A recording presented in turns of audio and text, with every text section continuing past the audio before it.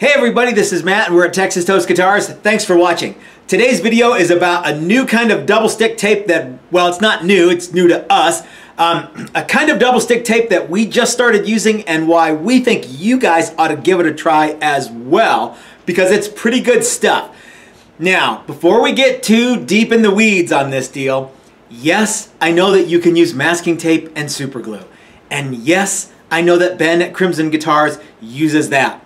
In fact, I made a video about that exact same thing like 2 or 3 years ago about how I saw Ben at Crimson do this and does it even work, and yes, I know it works.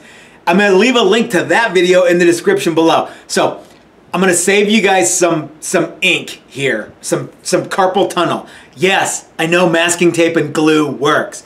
This is a billion times easier and 23 times faster, give or take a time. Okay. Anyway, so this tape is, you know, we've been using that 3M tape, and there's nothing wrong with the 3M tape, but sometimes it gets hard to get. So we tried a new brand, and we get it from Taylor Tool Works. Information in the description below. This is their double stick tape, paper backing, natural, yada, yada, yada. For those of you who really dig masking tape, it sure feels a lot like masking tape to me. Now, I know what you're thinking. Well, that's great, Matt, but does it work? So glad you asked. All right, I've got a Strat template here that I'm going to use as my guinea pig, and this one is made out of beetle kill pine, which is always fun to work with. Now, dig this.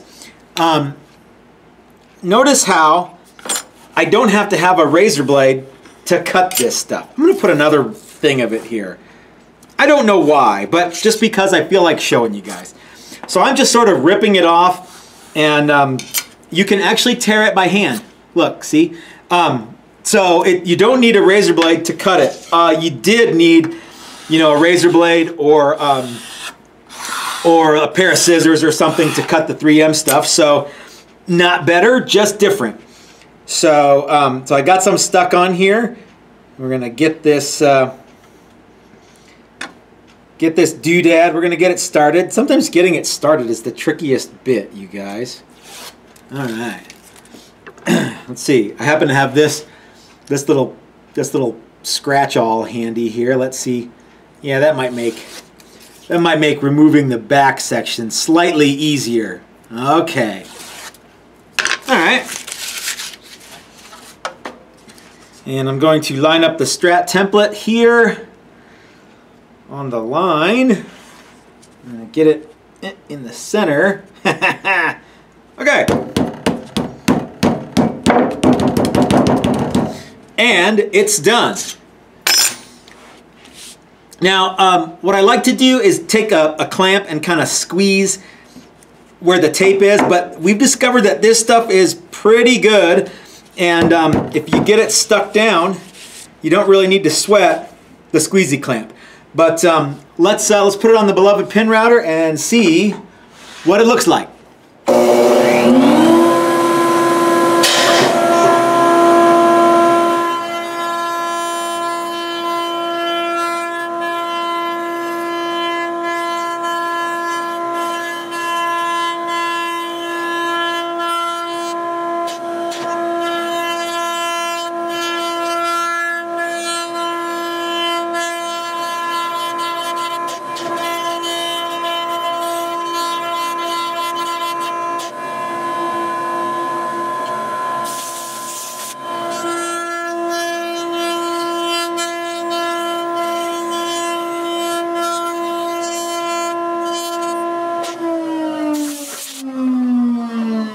Alright, that went pretty good. Let's see how it comes off. Well, it's definitely stuck on there, you guys. So use caution when pulling your template. But let's see how it comes off of the actual lumba. Not too shabby. Yeah, no sticky residue. And everything came off just fine. No damage to my template. Yeah, everything's looking good. So now, what I'm going to do is, wait, I need this one. So because the pin router has the pin down here and the cutter up here, and everything has to go on in reverse, I am going to now put my template on the back and cut the front. And if you haven't been watching me for a while, you might not know what that means, but I'm fixing to show you. And when it's all said and done, you will want a pin router. I can't do anything about that. Another cool thing about this tape is it's pressure sensitive, so you know you can kind of wiggle it around a little bit, and then when you stick it down, it's not going anywhere. Let me put my dust mask on. If I don't put my dust mask on, people holler at me.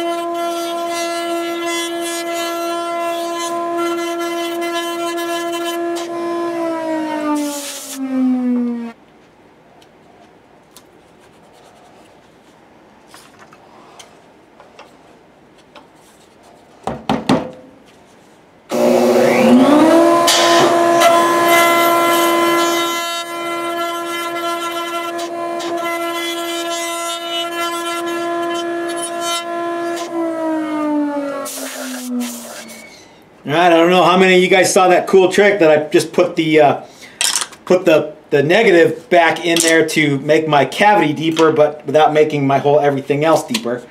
But that's what I was doing there, in case you was wondering. That's the cool feature of having the bearing rub collar or pin, if you will, be not attached to the bit. Okay. And again, as you can see, everything came off nice and clean. I'll go in and with a bearing bit, I'll make this little patch deeper here. You guys know what that's like on the Strat. And I'll also clean up this little extra bit here using a bearing bit too, and what I just cut out as the new template.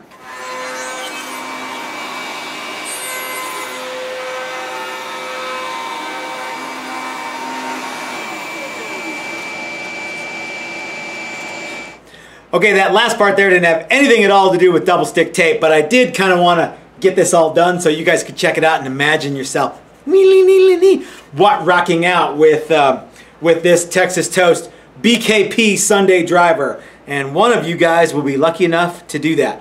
So anyway, yeah, let's recap.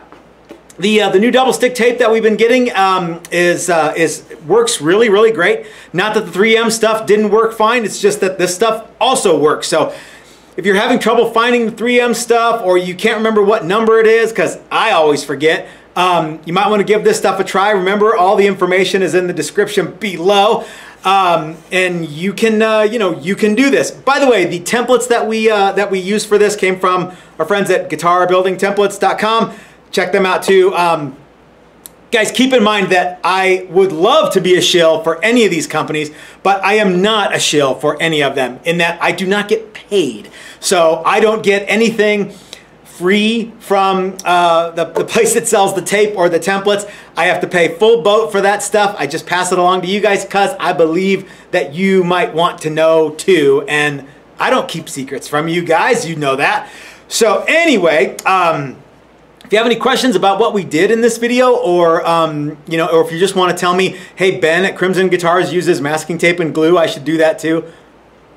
Yeah, I got it, dude. No, you go ahead and leave them in the comment section below. I love all the comments that I get from you guys. And the comment section is generally out of control. I don't really do very much regulating of the comment section. It would be impossible to do. But I love reading all that stuff. If you like the video, give me the thumbs up. And if you haven't subscribed yet, why don't you click that subscribe button, and you can take advantage of knowing when we're going to be doing cool stuff like this, because we do cool stuff like this all the time, and you want to be on the bleeding edge of when we're doing it, don't you? Let's see, if you appreciate content like this, you might want to go over to our Patreon page and consider becoming a member. Even $1 a month goes a long way to helping us bring you guys neat stuff like this. But if you can't do Patreon, we totally get it. Like and share the video as many places as you can possibly think of, because I don't go to forums. I got kicked off of all of them. So anyway, until next time, this is Matt at Texas Toast reminding you that if you're so smart, build it yourself. That's what I do. Thanks for watching, y'all.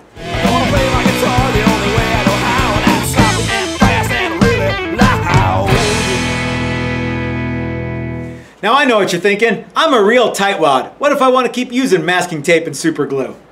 Well then, by all means, go ahead. This stuff from Taylor Toolworks is pretty affordable. It's like 11 bucks a roll. So if you can buy 2 rolls of masking tape for less than 11 bucks and a bunch of super glue, more power to you.